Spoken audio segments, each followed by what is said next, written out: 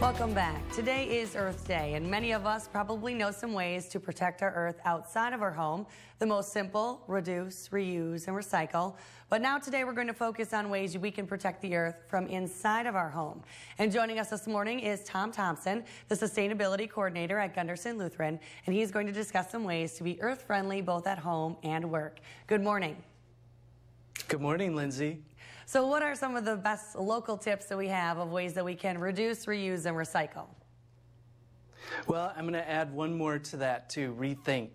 There are lots of ways that we can do things at home, and part of it is by repurposing, reusing, doing different things around the house.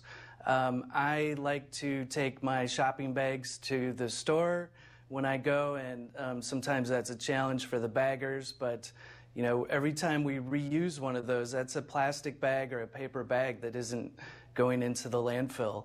Also, there's lots of ways we can save energy by using compact fluorescent bulbs or even LED bulbs. If you use an LED bulb at your house, you might not have to change that bulb again for a decade, and it'll save large amounts of energy. It'll pay for itself in about a year, and then it just keeps saving energy. And that's one of the things that I think oftentimes that we hear about is going green may cost you a little bit more initially, but then it will definitely pay itself off and keep you saving in the future. What are some other examples that you have of that maybe? Well, there's a number of ways that you can do that. Actually, you can grow food at home. Even if you have an apartment, you can have a container garden where you can grow your own food. If you have a yard, you can grow all kinds of different yummy foods. You can also save on transportation.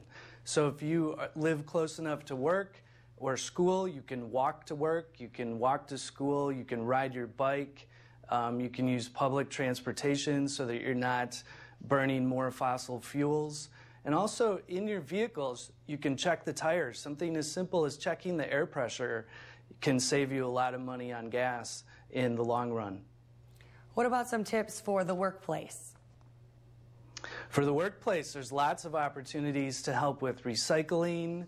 Here at Gundersen, we recycle everything from cans and bottles to batteries to surgical blue wrap to X-ray film and all kinds of different items.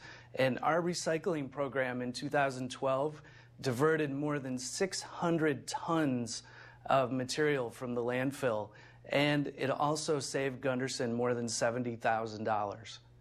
Wow, very impressive.